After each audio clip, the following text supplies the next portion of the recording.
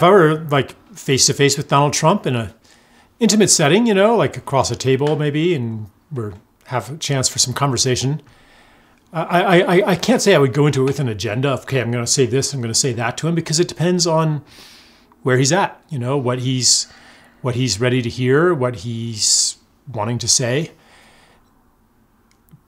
What I know is that I would go into it knowing that he is not a bad person, that whatever appalling things that he's said and done, there's a reason for those things. So maybe you might diagnose him as a narcissist. So I think, what makes somebody into a narcissist? I think it originates in not being seen for who you really are. So you become addicted to making yourself seen, making yourself the center of attention. So I would go into it with the intention of seeing him as he really is, seeing him at the soul level. And whatever I would say to him would have an ulterior motive of expressing, I really see you. You don't have to impress me because I see you for real.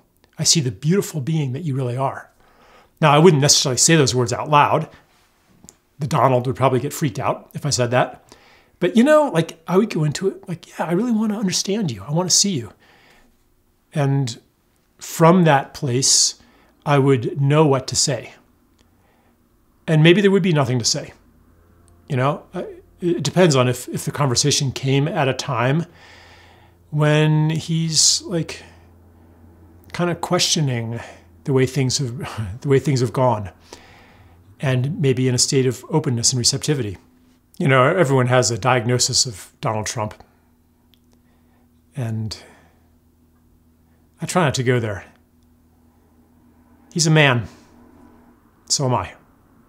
I actually had a few dreams where I have had conversations with Donald Trump. This is actually an interesting thing that you brought up.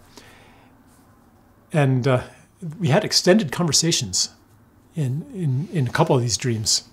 One was at a cafeteria, and we just talked about stuff. And then he invited me onto his private jet, but I wasn't able to do it. And we kind of set the intention that we would meet up later, but he hasn't gotten back to me yet. And that was like one of a series of dreams I've had. I'm not sure if this should be like put out on a public video, but I'm not saying like we have like a psychic connection, but you know, the guy is like kind of an archetype. And because he so closely represents and embodies an archetype, he casts a very strong presence in the psyche. Like he takes up a lot of psychic space. So it's not surprising that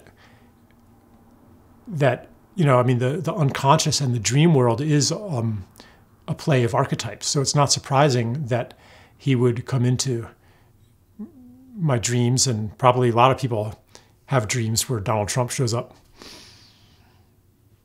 So I don't want to make anything like out of it, but it's kind of funny that I would be asked, what would I say to Donald Trump?